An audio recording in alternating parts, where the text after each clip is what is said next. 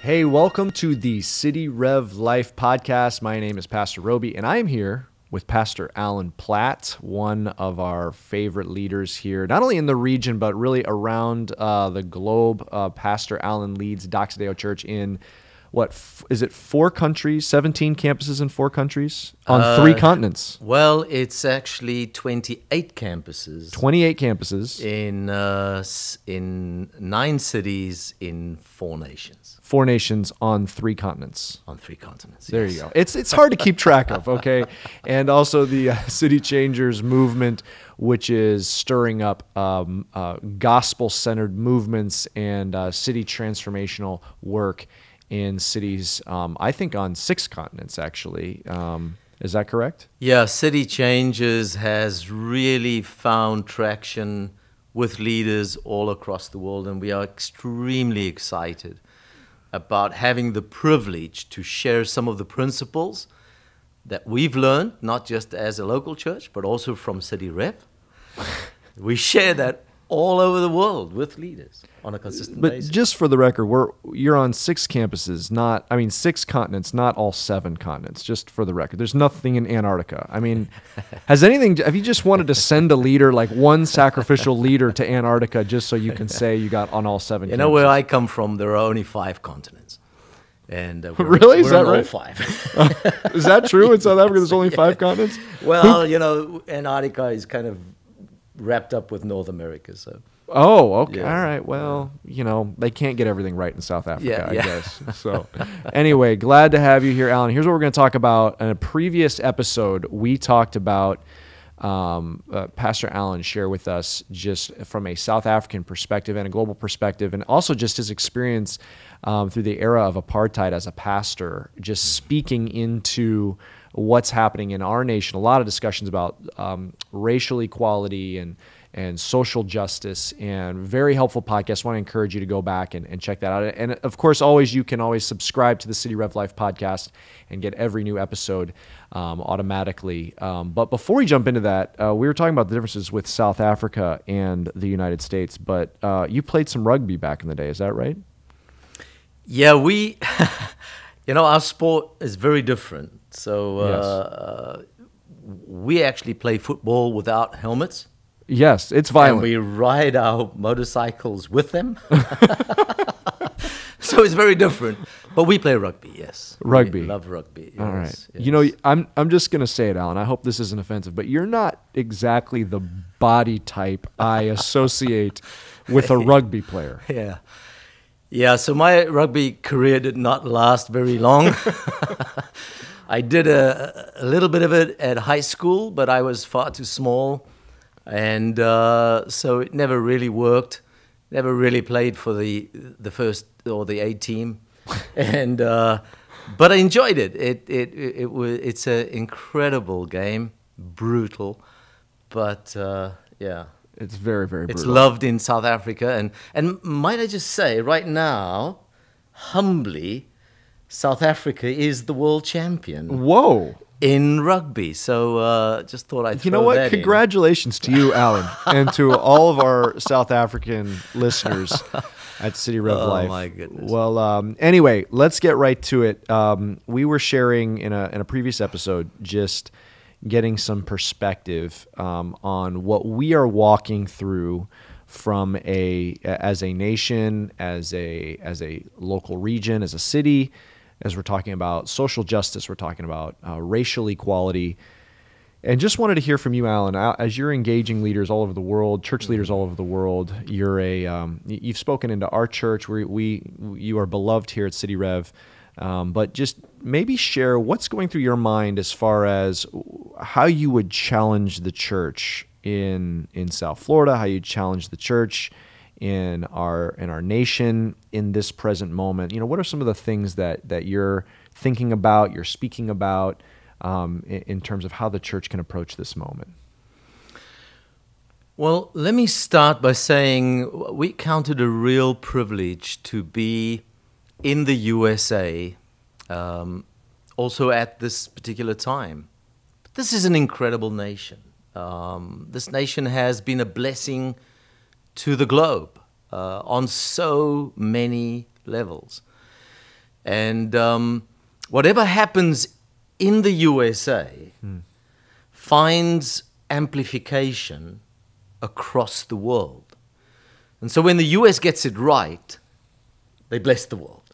When they get it wrong, it affects the world. And it's for that reason that we really believe that also what is happening right now in terms of the tensions of racial discord and just addressing the challenging issues that have surfaced very recently are so incredibly important to get it right, because it will affect the rest of the world. We see that. It has already cascaded into many other environments across the world. Even South Africa is affected by what is happening in the US right now. So just in this last several months, with the death of George Floyd and then how that has transpired to the protests, and in some cases that's turned to even riots, and the conversation that's happening right now, and other events. I'm just speaking of probably one of the more prominent ones, but there's been other events as well that's being talked about globally. Globally. It is inevitable. Whatever happens in the US will become conversation and sometimes even actioned on within different places in the world. If I can give you an example of the amplification power of this nation. Robey, in 1994, the biggest human atrocity that has ever happened in the history of humanity happened in Rwanda and Burundi in Africa. In a short space of time, two tribes started to attack each other. 1 million people, just short of 1 million people, were slaughtered in 3 months. It was the biggest human devastation that you can think of. If I have to ask you when it happened, and do we reference it, it's perchance. A few years later, 2 towers fall in New York.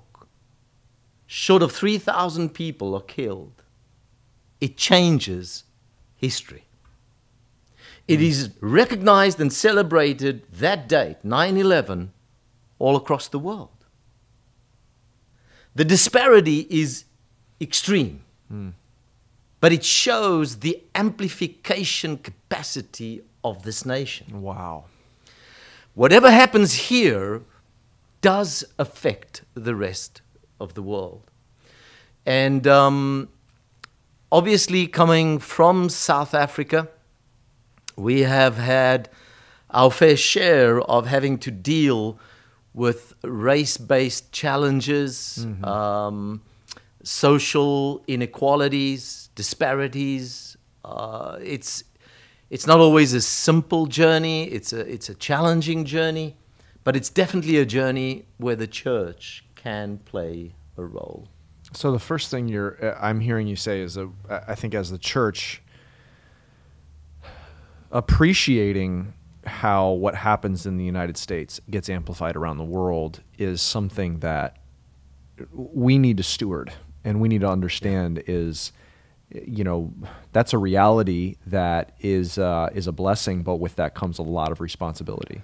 Yeah, it's a grace that is upon this nation, and it's something, that when you're aware of it, you recognize the importance, as you say, of stewarding that particular engagement. And I can only encourage the church not to withdraw from some of these very difficult conversations, because you have to have a voice in that context. In Africa we have a saying, it takes a village to raise a child. I know you've used that in certain settings here, but for all, what it means for us is that your village, your context, influences so much about how you view the world. Your worldview, your beliefs, your values, your behavior is all affected by your immediate context. And so if you grow up in a particular environment, you're going to manifest the mannerisms and the behavior and the values of that particular environment.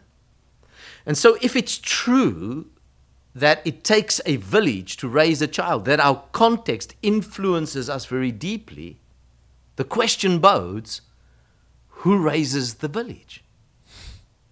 Who determines the values, the convictions, the orientation of our village? And my submission to you is that if the church is absent in that conversation, Wow. we cannot have an attitude when some godless people are defining our village. And so we have to show up, but it's how we show up. We don't show up with arrogance. We don't show up with a sense of pride and, come to the table with this arrogant spirit just with 3 scriptures.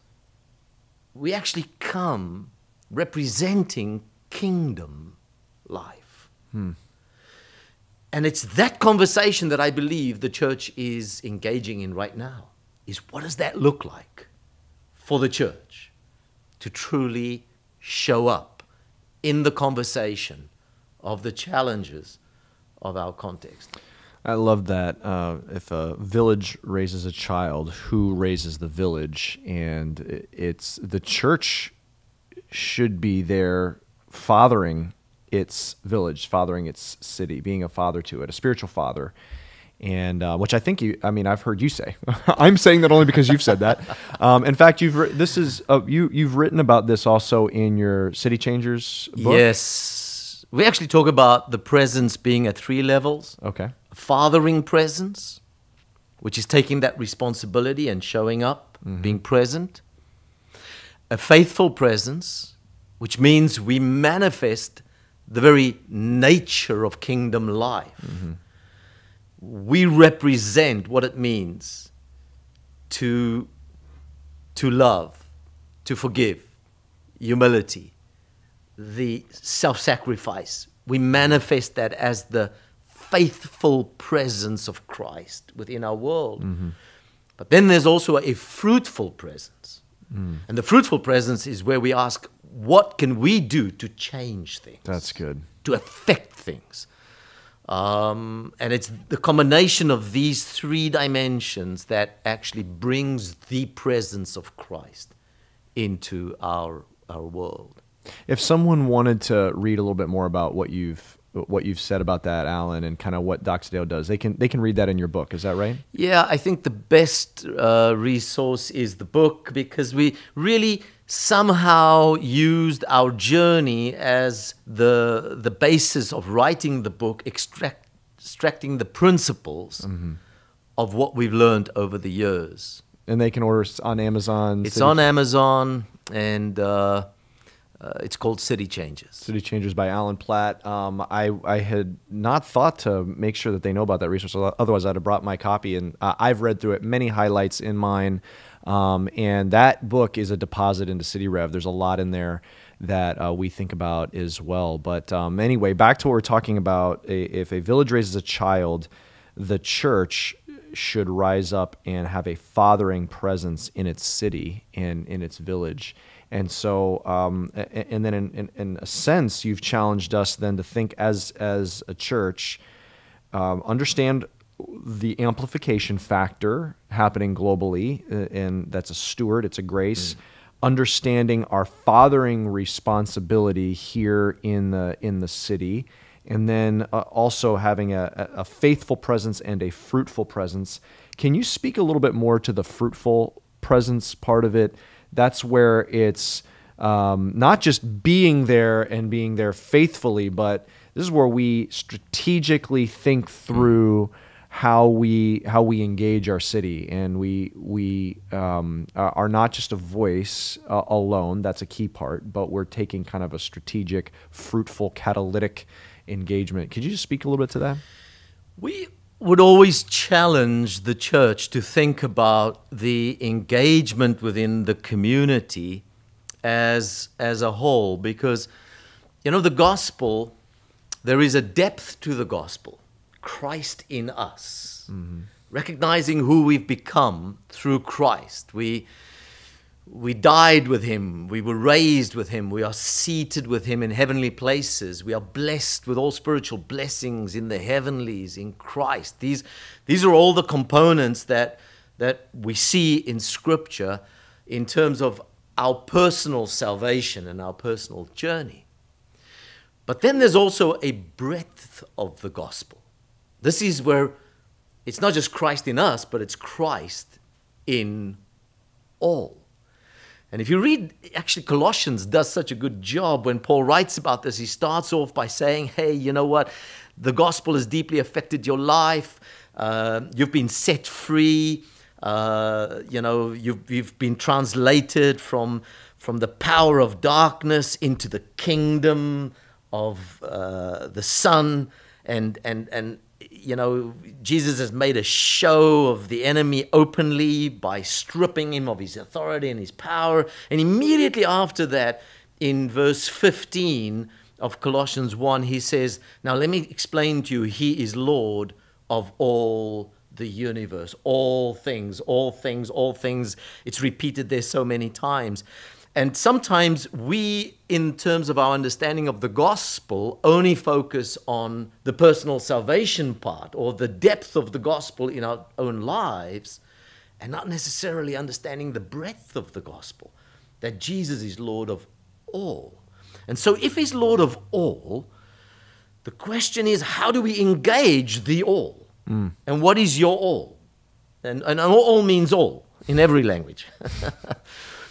And so it's this everything concept that we need to navigate.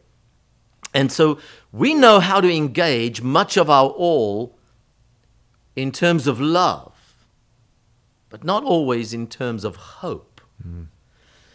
And the difference, we say, is that love addresses the pain, but hope addresses the brokenness. And the difference between pain and brokenness is that pain is when you see somebody drowning in the river and you run in to go and save that person. But hope is really when you go upstream to catch whoever is pushing them into the river. It's the systemic brokenness components of society.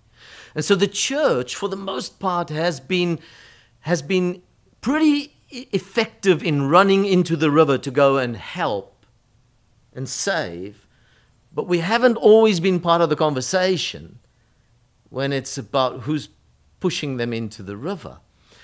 And I think that's where we are right now, is we're asking questions about some systemic broken references within the context of society, and how can the church be part of that particular conversation. But it all starts, of course, with just our hearts. Our hearts need to shift, because it's not just about legislation, it's about the transformation of the hearts of God's people. Yeah, I had an email when we started this conversation a little bit more in depth than we ever had about a month ago, or maybe 2 months ago, talking about racial equality, social justice.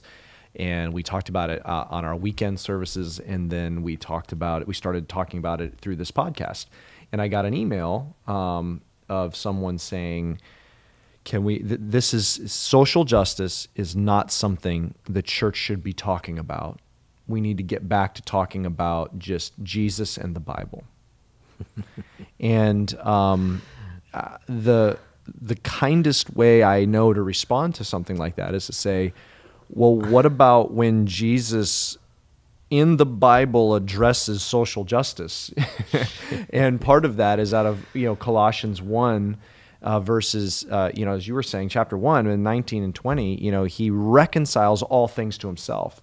And so we as a church, we love this city. I mean, Jesus didn't just preach at them. He fed their bodies, he healed their bodies, and so we've got to be a part of justice and righteousness in our cities. And you see God's people doing that all through the Scripture, especially the Old Testament. Guys like Nehemiah in a Persian context, seeing to it that a wall is built. Daniel seeing to, in a Babylonian context.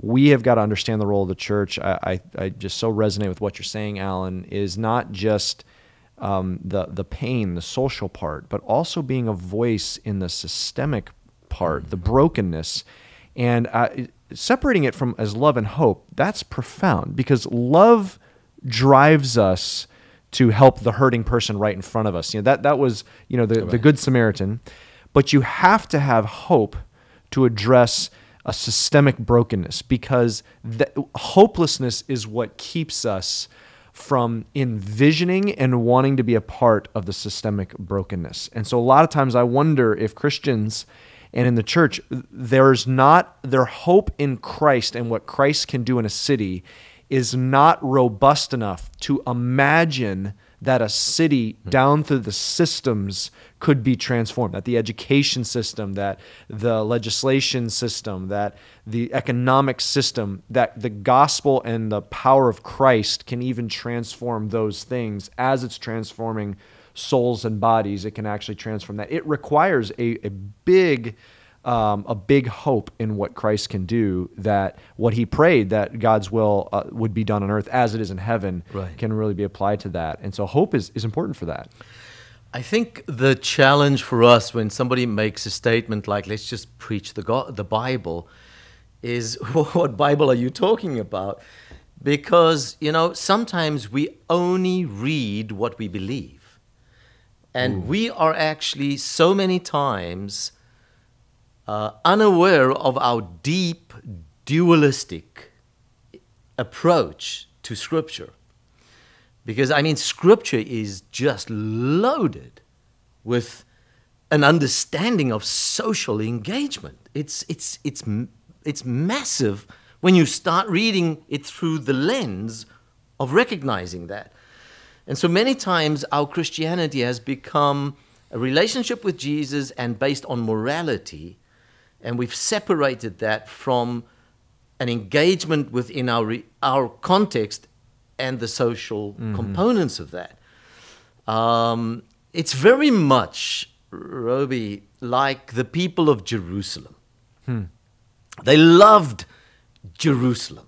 Remember, Jerusalem was the city of God. It was the city that had the construct of how God wanted everything to be ordained. And it was Jeru-shalom. Shalom meaning wholeness, completeness, health, welfare, safety, soundness, prosperity. All of those components was in this concept of shalom. Shalom is an interesting term used in many ways in the Bible. When they went through the river of Jordan and they built this altar of unbroken stones, the word there for unbroken is the word shalom. It means whole. When they completed the wall in 52 days, the word completed is the word shalom. Wow. It's used in very interesting ways. So here in the mind of the Jews, they saw Jerusalem, the whole city, God's presence. God, this is where they can exercise their engagement. But there was another city about 430 times in Scripture, right from Genesis all the way through to Revelation, that was the antitype of Jerusalem, was called Babylon. And Babylon was everything that was the opposite of Jerusalem. It was the place that the Jews despised. They looked down on Babylon. Actually, if a good Jew wanted to insult you, we would say, man, go to Babylon. And so they lived in this tension between the city of God and the city of man, the city of depravity. And then the unthinkable happens. The Babylonians come and they conquer Jerusalem, and they take the people of Jerusalem as exiles all the way to Babylon. Now they're sitting there at Babylon, they're there at the river, they've hung up their harps, they are despondent. Their only prayer is, Lord, get us out of Babylon. And it's in that context that God speaks to them through the prophet. Actually, the fascinating thing is the Babylonians come to them and say, we hear you guys sing such great songs. Would you sing us a song? And then they say, by the rivers of Babylon. How can we sing a song in a strange land? What were they saying? How could we exercise our spirituality in Babylon? We can't sing our songs here. We have to go back to our sacred space. We have to go back to Jerusalem. We can only really give expression to our spiritual convictions in Jerusalem, not here in Babylon. And it's in that context that God speaks through the prophet Jeremiah. And we often quote this scripture, not even knowing the context. Jeremiah 29 verse 11. I know the thoughts that I'm thinking about you, says the Lord. Thoughts of peace, of shalom. Here in Babylon. Wow. But it must have been verse 7 that really rocked their world, because the prophet says, now seek the peace. Seek the shalom. What does that mean? Wholeness, completeness, health, welfare, safety, prosperity, harmony. All those concepts are the shalom concept. God says, go seek that for the city to which I have brought you captive. That must have shattered their world. God, you're actually in this. You've brought us to Babylon. Yes. How else will you bring shalom to Babylon unless the people that represent shalom engage Babylon? And then he says, for in its peace, in its wholeness, you will find wholeness. Robey, once we start to understand this dimension of our engagement, it changes the way we think about church. Our whole ecclesiology changes to become more of a missiology. How are we on mission? Actually, this statement is a statement that really has challenged me very deeply. It's a missiologist, David Bosch, that made this statement. He says, the church does not have a mission. The mission has a church. Big difference. The reason for our existence is because we are on mission to bring the shalom of God to the context that we find ourselves in. Man, powerful, Alan. You've challenged us to have a fathering presence, that we understand our role in the city, to have a faithful presence, specifically in the American context, to have an appreciation for the amplification that happens, and then a fruitful presence. And part of that is understanding there is a spiritual realm that we speak into, there's a social realm that we speak into, but not to neglect the systemic, upriver, the broken systems, speak into those, and then to understand that we're operating in a Babylon context, and we've got to hear that word in Jeremiah 29 to us. We've got to love this city. We've got to understand we're exiles. I mean, that's how Peter refers to us. He says, to you exiles. So we're called exiles. We live in a lost city, and to have that presence here. So, Alan, as we're wrapping up, how would you challenge someone who's a part of City Rev Church? A word for us in this season as we're sorting through the injustices in our city. How would you challenge us as individuals who are part of City Rev? Well, first of all, I recognize that certain churches and ministries have particular redemptive callings that are not necessarily the same with every church. When you took time to consider your identity as a church and established it within this name of City Revelation, the the revealed engagement of Christ within the context of your city. It's so reinforced what many of us, looking from the outside toward you, recognized as the calling and anointing that God has put upon this church. And I can just encourage you not to lose sight of the fact that you have been called as a ministry to engage in some of the areas of our society at large that are not necessarily the comfortable, easy, just gathering of the saints so that we can, listen to encouraging and blessed teaching. But really, there's something about an equipping for mission. And I want to just encourage you as a church to continue on this path, to recognize your calling, the mandate God has given you.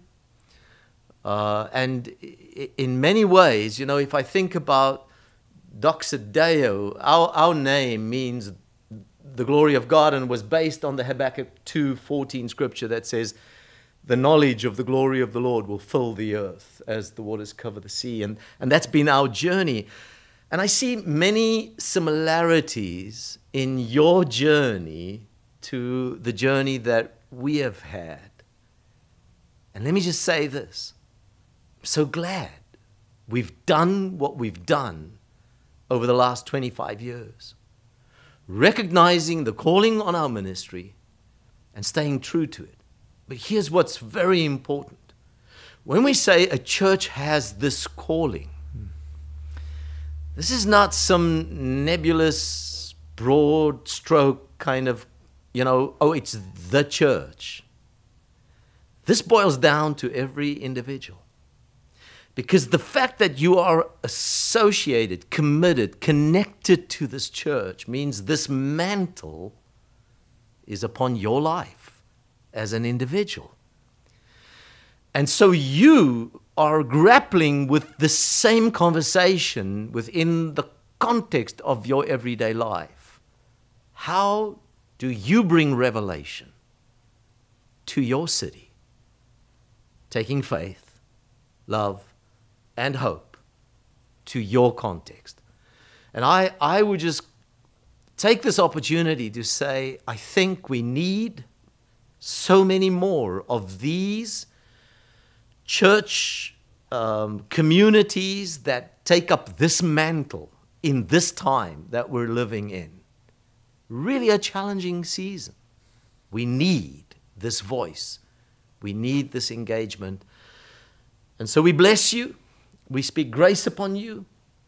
And thank you for your very distinct contribution that is felt right now in this region. God bless you for that. Thank you, Alan. Thank you for your deposit in us over the years. So grateful for you. Hey, thank you so much for joining the City Rev Life podcast. I hope to see you on a future episode. Thank you for joining us on City Rev Life. You can subscribe to this podcast, rate and review wherever you're listening to this. And we love it when you share it with your friends on social media. For more videos and content, go ahead and check us out at cityrev.org/podcast or download our City Rev Church app. Have a great day.